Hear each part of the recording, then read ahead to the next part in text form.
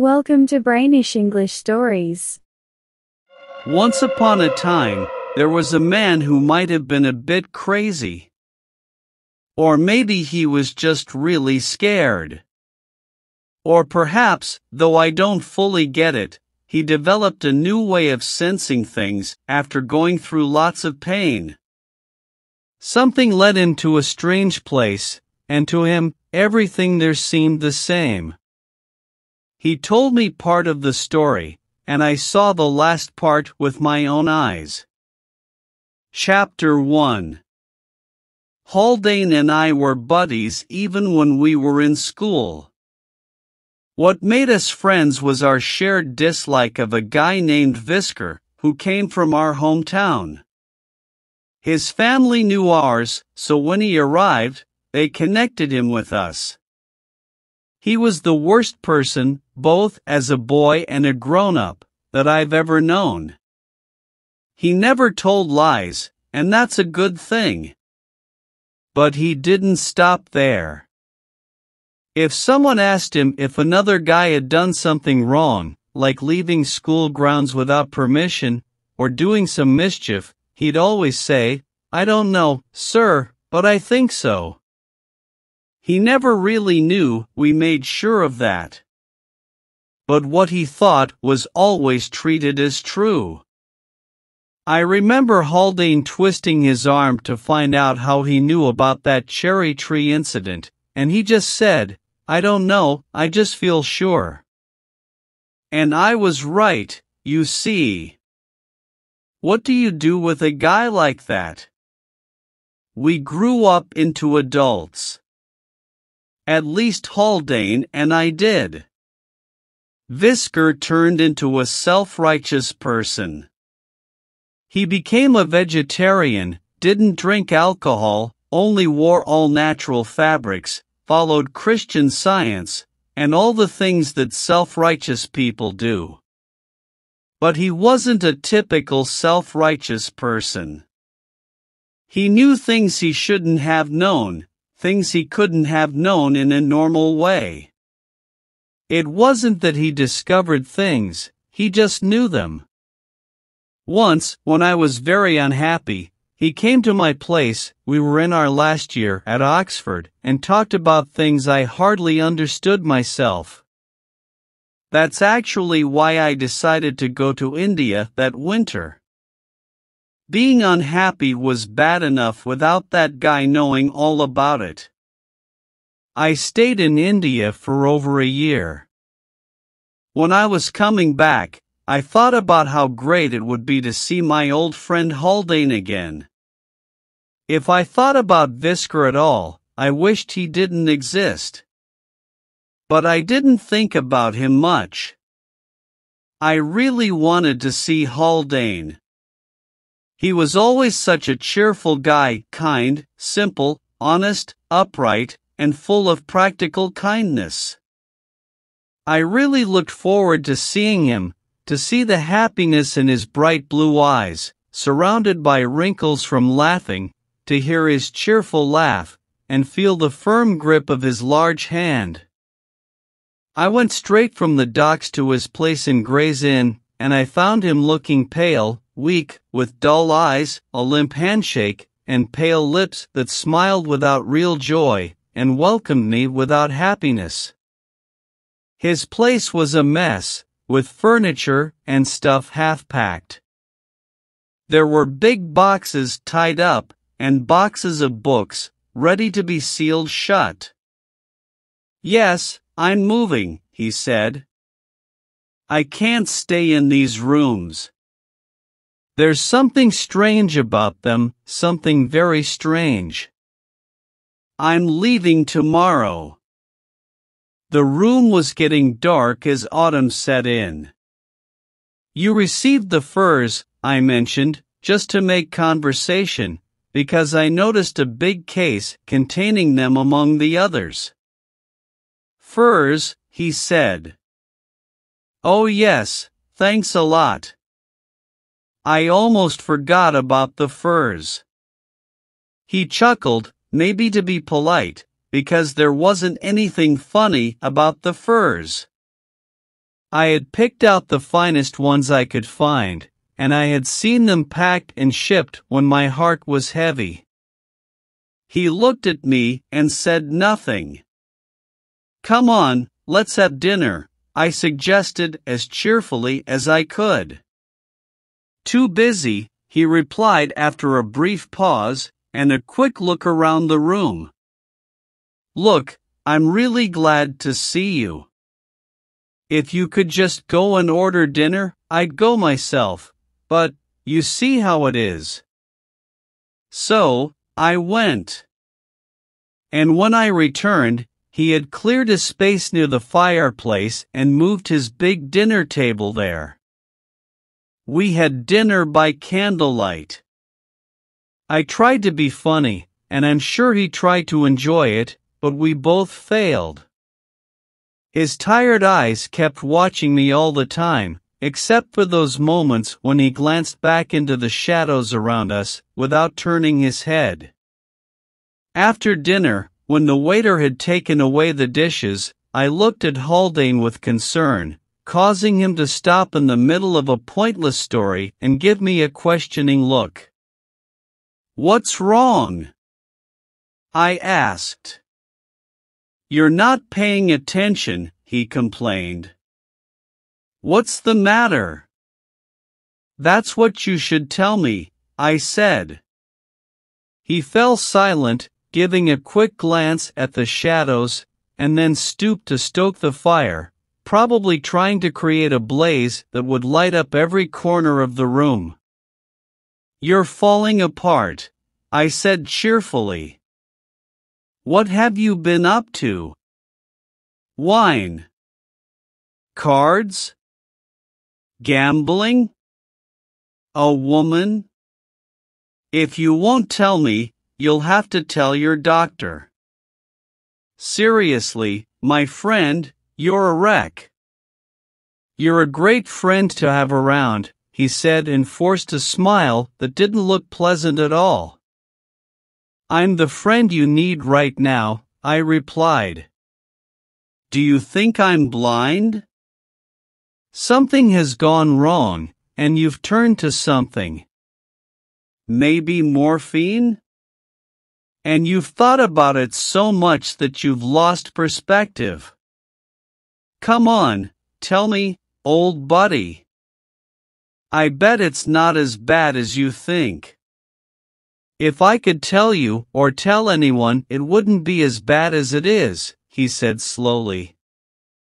"If I could tell anyone, it would be you. And even as it is, I've told you more than I've told anyone else." I couldn't get anything more out of him. But he urged me to stay, even offering to give me his bed and sleep on the floor. However, I had already booked a room at the Victoria Hotel, and I was expecting some letters.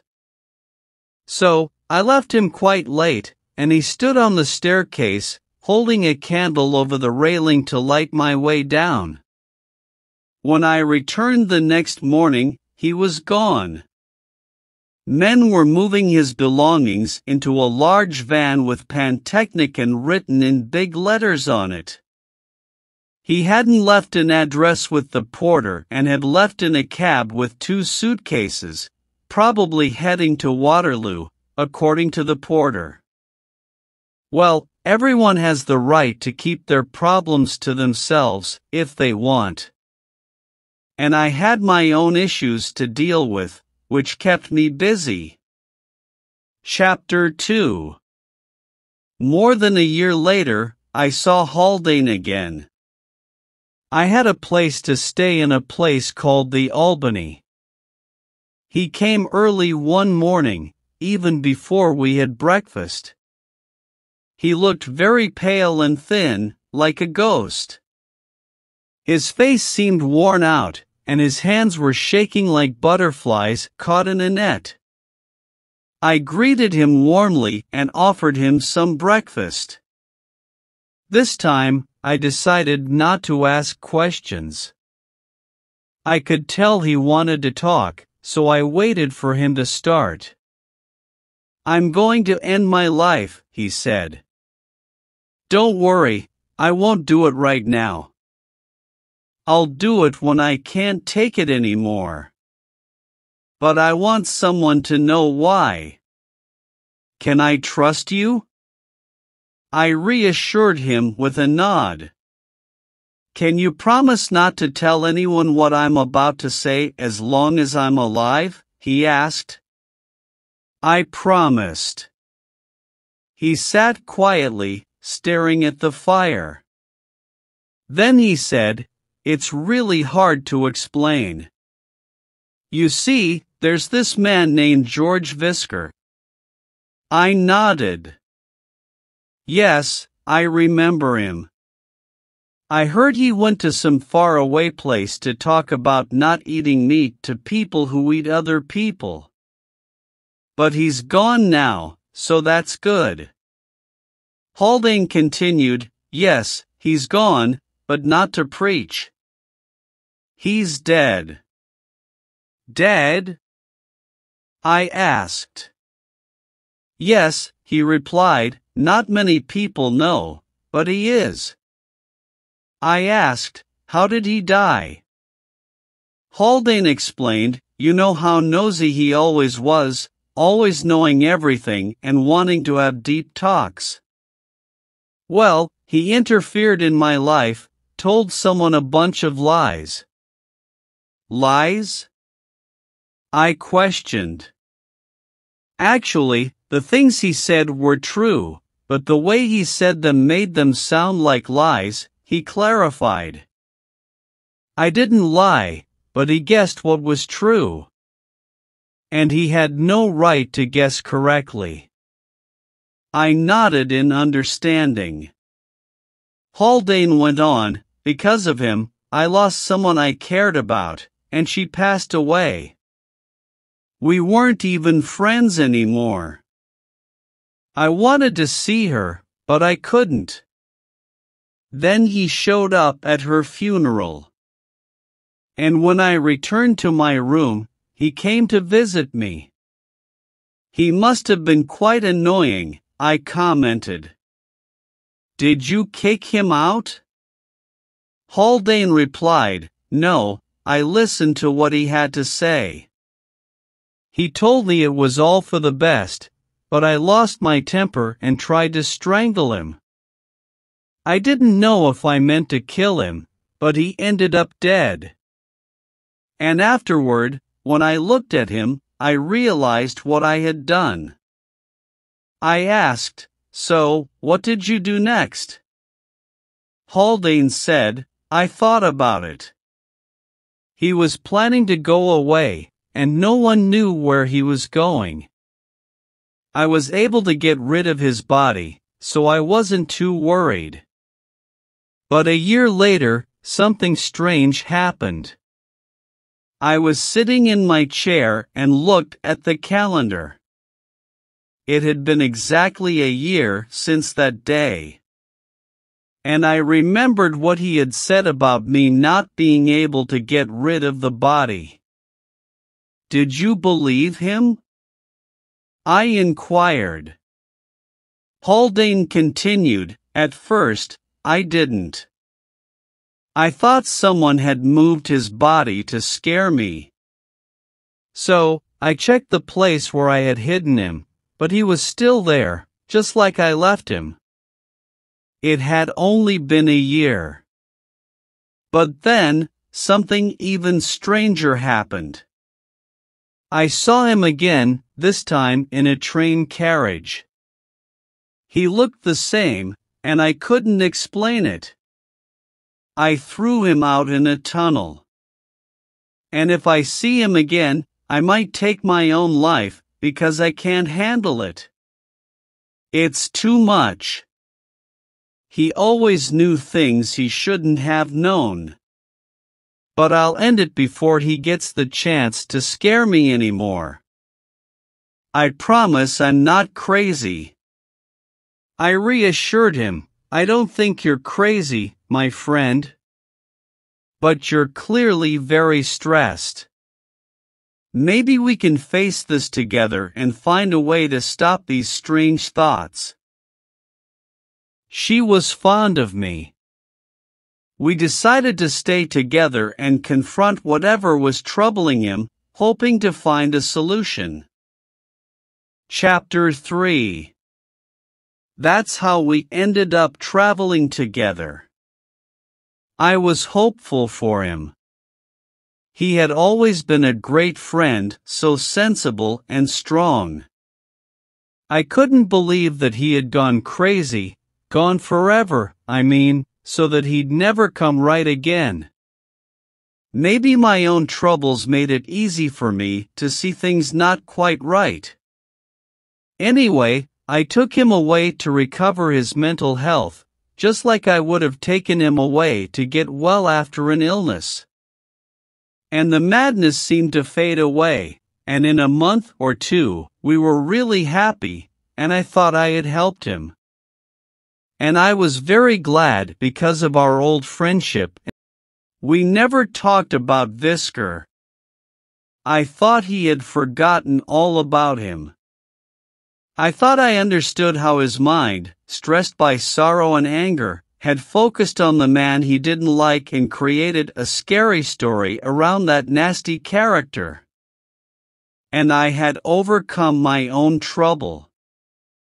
And we were as happy as can be together all those months.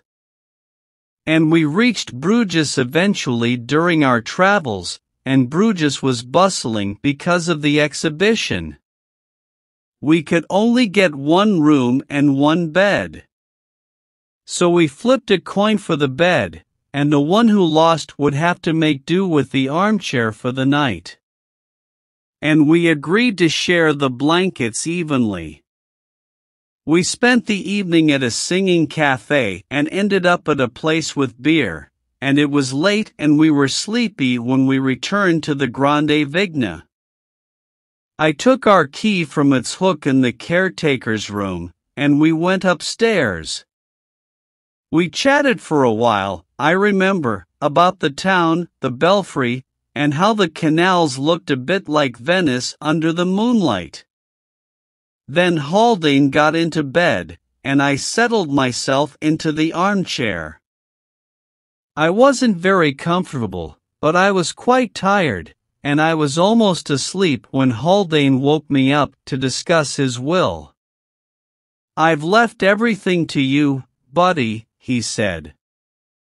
"I know I can trust you to handle everything properly." "That's right," I replied. "Let's talk about it in the morning, though." He tried to go on about it, and about what a good friend I'd been, and all that, but I stopped him and told him to get some sleep. But no, he wasn't comfortable, he said. And he had a thirst like no other, he claimed. He noticed there was no water bottle in the room. "And the water in the jug looks weak, like soup," he complained. "All right," I agreed. "Go ahead and get some water, for heaven's sake, and let me sleep." But he said, "No, you get it. I don't want to get out of bed in the dark.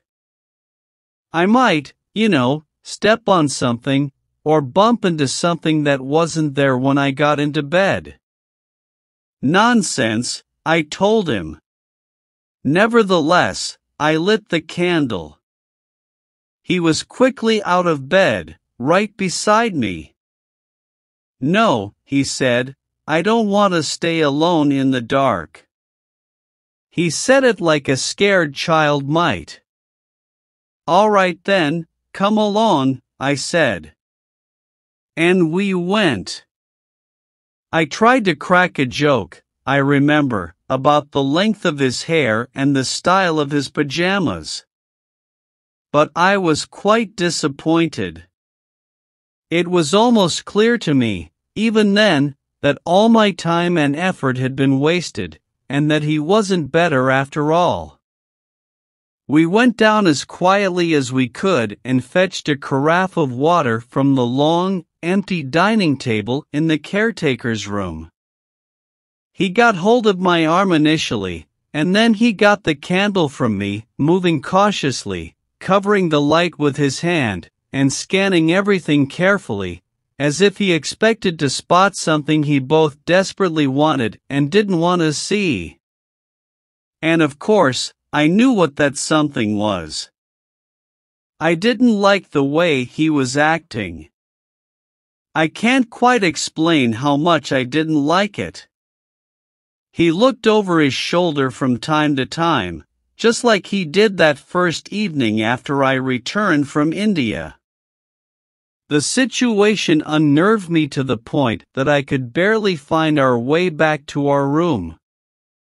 And when we arrived, I honestly half expected to see what he had expected to see, either that or something similar on the rug by the fireplace. But, of course, there was nothing there. I blew out the light and pulled my blankets more tightly around me. I had been trailing them behind me on our little expedition. I was back in my chair when Haldane spoke. "You've got all the blankets," he said. "No, I don't," I replied. "I only have what I've always had." "I can't find mine then," he said, and I could hear his teeth chattering. "And I'm cold." For goodness sake, light the candle." "Light it. Light it. Something terrible." And I couldn't find the matches. Light the candle," he said, and his voice cracked, like a boy's does sometimes in church. "If you don't, he'll come to me." It's so easy for him to come at anyone in the dark. "Oh, Winston, light the candle, for God's sake. I can't die in the dark." "I am lighting it," I said angrily. I was searching for the matches on the marble-topped chest of drawers, on the mantelpiece, everywhere but the round center table where I had left them. "You're not going to die." "Don't be silly," I said. "It's all good. I'll get some light in a second." He said, "It's cold. It's cold. It's cold," 3 times like that.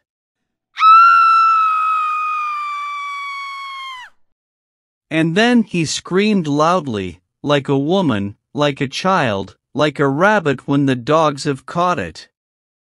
I had heard him scream like that once before. "What is it?" I cried, almost as loudly. "For heaven's sake, keep it down." "What is it?" There was a long silence. Then, very slowly, "It's Whisker," he said, his voice muffled, as if through a heavy curtain. "Whisker." I got the candle lit. I moved closer to him. He was huddled at the edge of the bed. On the bed itself lay a lifeless man, pale and very cold. Haldane had passed away in the darkness. It was all so simple. We had entered the wrong room. The room belonged to another man, who was there on the bed he had reserved and paid for before he died of heart disease earlier that day. A French traveling salesman representing soap and perfumes, his name was Felix Leblanc. Later, back in England, I made careful inquiries. The body of a man had been discovered in the Red Hill Tunnel, a salesman of pens for city offices, who had suffered from seizures. He had died from one, it seemed. The bottle of spirit he had drunk remained clutched in his lifeless hand. For my own peace of mind, I ensured a police inspector was present when I opened the boxes left to me in Haldane's will. One of them contained a large, sealed box lined with metal, the same box in which I had sent him the skins from India as a wedding gift. The box was tightly sealed. Inside were not animal hides, but the bodies of two men. One was identified, after some effort, as a peddler of pens in city offices who suffered from seizures. He had died during one, it seemed. The other body was unmistakably Visker's. No matter how you try to explain it, I offered you, as you may recall, a choice of explanations before I began the story. Even now, I have not found an explanation that satisfies me.